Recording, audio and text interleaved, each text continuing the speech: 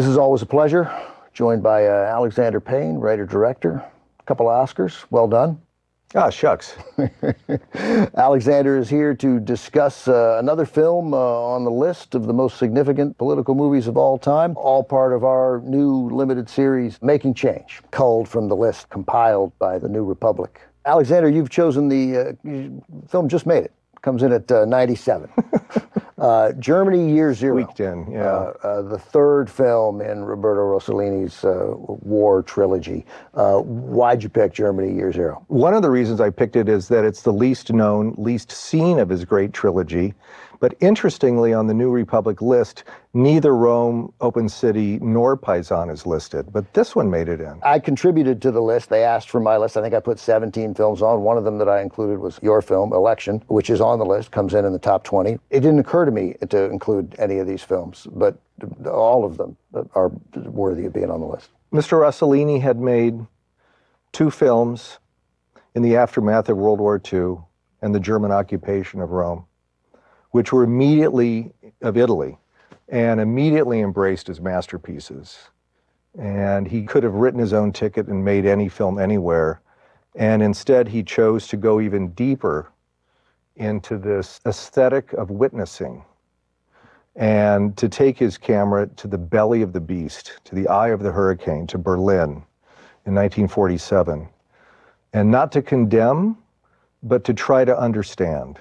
Yeah, and neither to forgive, but as the key word, you used the exact right word, just to witness. To understand how can this great people of a great and prosperous nation, how could they have been led so politically astray as to have visited annihilation, not just on others, but upon themselves? Yeah, if ever there is a movie, or certainly three movies that examine the dire consequences of fascism, I mean, here it is. This is what you're left with. This is the ruins of fascism. Right, and he arrived in Berlin, I think in February, March of 47, yeah, and drove across the city and realized immediately that the city itself is a metaphor, a city in ruins, basically a Martian landscape. And so in applying his realistic view and his unblinking, let's say, camera, that immediately he can capture a metaphor. Yeah. And the story he tells here, though, from the point of view of a 12-year-old child, this is a unique form of storytelling and clearly meant something particular to Rossellini. Right. We can get into the personal reason in a moment, but to make an anti-war film, you don't need to show soldiers and war is hell and crash, crash, boom, boom. You can do it studying the face of a child, of an innocent who is an unwitting victim of this complete moral morass. And occupation authorities have put, you know, they found apartments that are livable, and so 5 families are living in this one apartment because things are working there. Right. And it just has turned everyone against everyone else. You know, the people forced to take in all these tenants are angry at the tenants, and the tenants resent the guy who has taken them in. Again, to me, these are the repercussions of fascism. Everyone's living just to survive.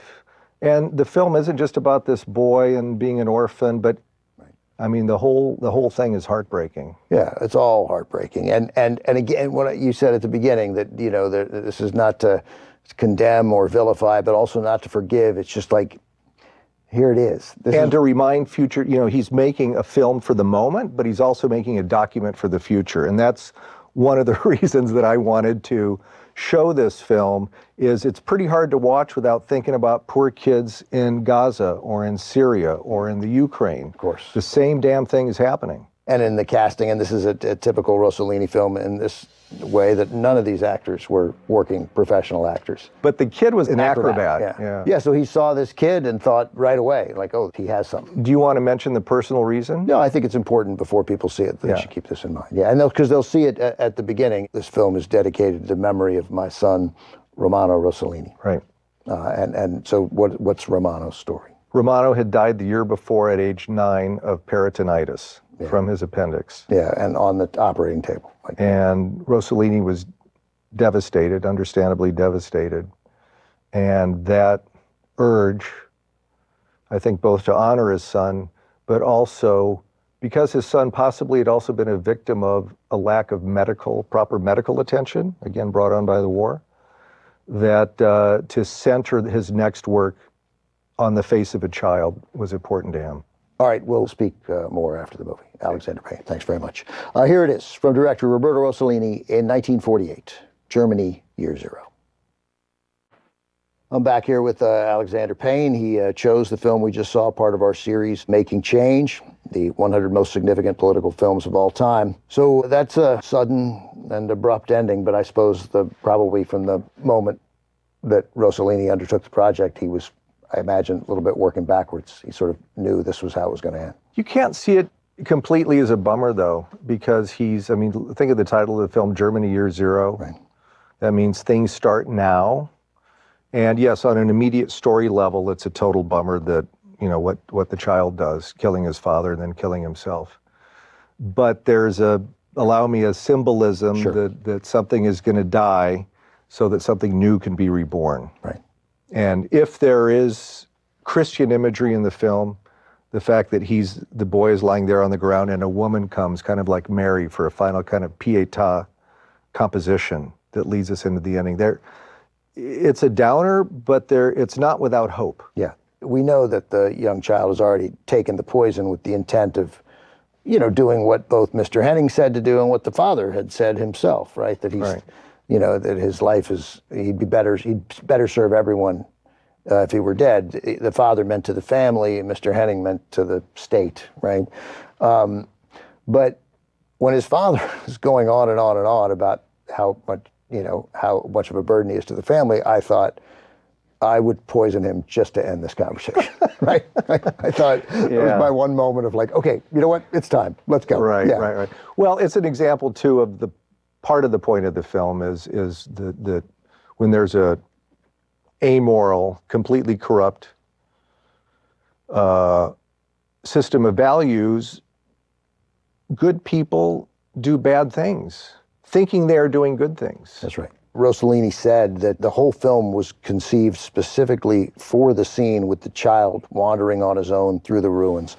I only felt totally sure of myself at this decisive moment. Well, I think that's right. I think it mirrors what he himself, Rossellini, felt taking in the rubble of Berlin, of this once great city. And to watch the kid, an innocent, walking through this material and moral wasteland is kind of the point of the film. I mean, often when you make a film, it's like, oh, I can't wait to get to the scene where, because that encapsulates kind of the whole film in a nutshell, or is going to really speak to me and then by extension to the audience.